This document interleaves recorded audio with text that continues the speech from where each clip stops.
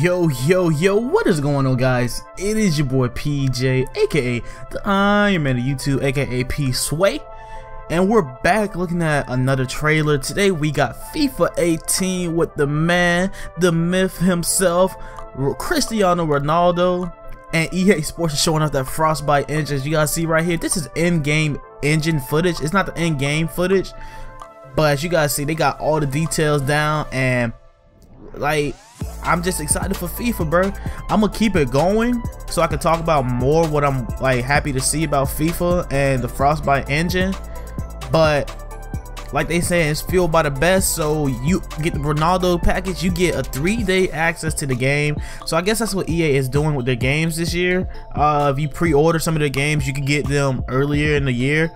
So yeah, some improvements I like to see in FIFA. I'm not that big of a FIFA head, but I know some of my boys, they like talking about how they could fix some of the little aspects, especially in pro clubs, where you have like a little practice arena with your friends and just practice with you guys.